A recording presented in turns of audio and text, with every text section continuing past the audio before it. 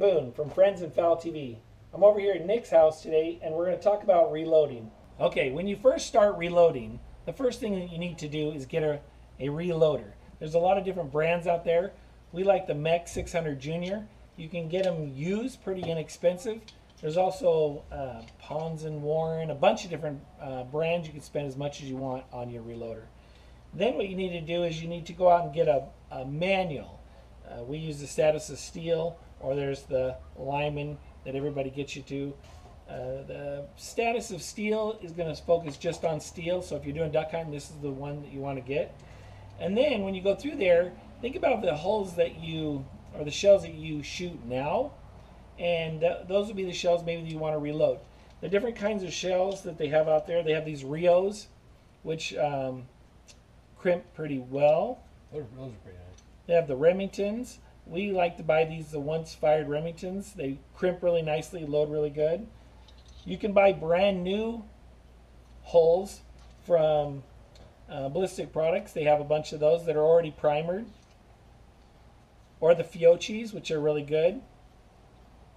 Or you can just pick up shells that you find when you're out hunting. The Kents are what's called a Shadit hull, which are the same as these ones. They are everywhere, and pick them up if they're in good shape, and you can reload them. They reload just fine. Okay, so now we're going to have Nick talk a little bit more about reloading, and we'll reload for you. Hey, my name is Nick. We'll talk today about the Mech 600 Junior and what Boone and I have done to get started into reloading still shot for duck and goose hunting. We both bought used Mech 600 Juniors for pretty good price, and I think like 30 bucks, I think, is all we spent for the setup. But we had to do quite a bit to it to get it to reload steel. We had to buy a few components to get it started. You can probably see a few of them right here. What I have on my Mech 600, I have a powder baffle. This helps with the Alliance steel because the steel is such a wafered and large, bulky powder that it you might have noticed Boone tapping tapping his powder bottle. You don't have to do that with the powder baffle. Another thing I have, because I do switch between powders, is I don't use the shot bar, the normal shot bar where you got to buy the bars. I use an adjustable one, so you can. I don't want to get it to drop any shot, but you can adjust your powder with the turn of the knob and get it right down, and then weigh it each time, and you can adjust your shot as well, so you don't have to worry about the bars.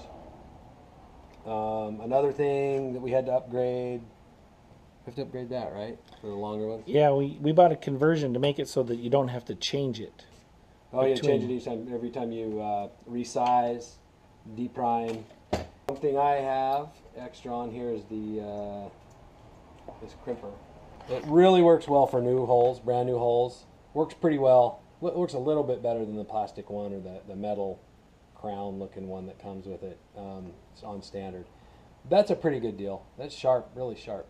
Where did you get that one at? I got that at Ballistic Products. Everything I bought was at Ballistic Products. I know you can buy this at other places too. The shot bar and the conversion kit. You can get them at other places, but Ballistic Products seems to have all that stuff. The other thing you need is this drop tube. You get a steel drop tube, and it's not tapered at the bottom. That way your pellets fall straight down and there's no backing up inside the tube. Yeah, they'll get stuck in there, and then you'll look down into your wad, and you'll only see maybe an ounce, and there's 1/8 of an ounce stuck up in there, because these are bulkier, especially the bigger shots. We're going to reload number 2s, some number 2 shells today. On your recipes, when you look at your recipes, you'll see the different primers you use. I buy the Federal 209. There they are, upside down. Federal 209 primers for my American-made holes, Remingtons, Federals, and Fiocchis. I put in all the foreign Shadits or Fiocchis, and either one of those do pretty well. You should be able to find those at any store, any sporting goods store you have locally. Let's get started and go over a few reloading tips and tricks that we have. Like he said, we like to reload the Remington 3-inch hole. It seems to do a good job. And we're going to put a Federal 209 primer in it. So first we got to knock the old primer out and resize it. we put it in there, resize it, and I always check the. This has been shot probably 3 times. Make sure there's no cracks or anything in it, and that the top looks pretty good. That one's not too bad. That one will reload all right.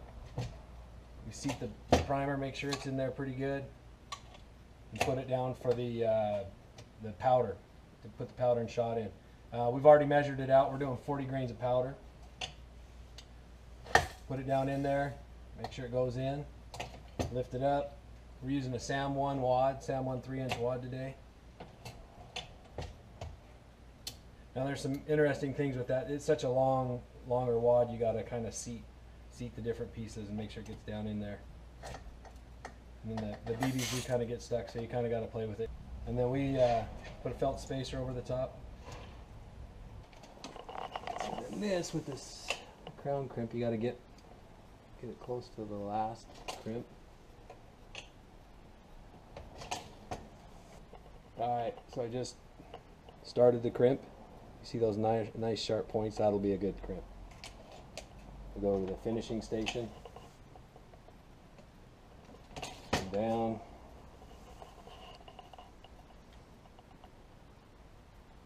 There you go. Alright, we're going to reload a brand new Shadit hull.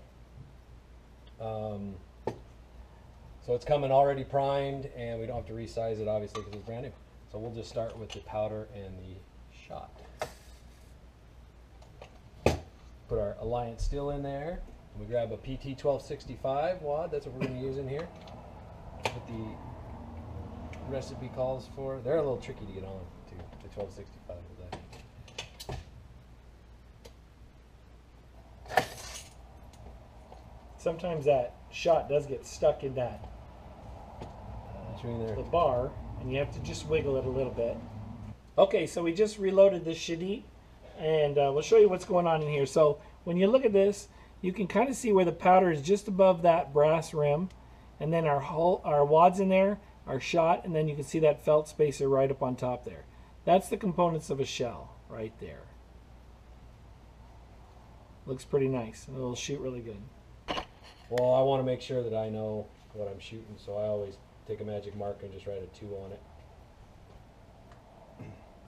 The other trick that's kind of a good thing to do, if you'd only load a couple types of loads, I will take a marker and I will color in my primer, so that when I punch that primer out, you get rid of that color and you can put a different kind of load in there, and you'll know by the colors which load you have in there.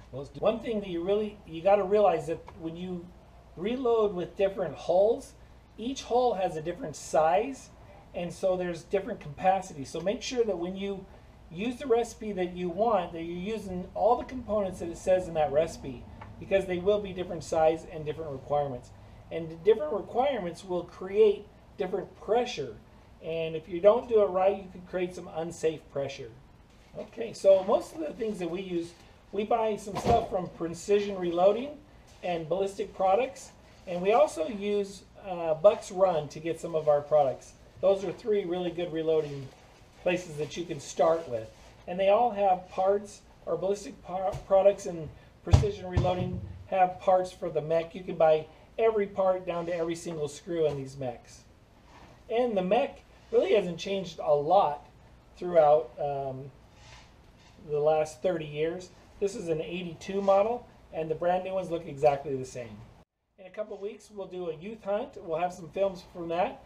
And then again, in 3 weeks, we're going to go to Alberta, Canada, and we'll film some early season duck and goose hunting.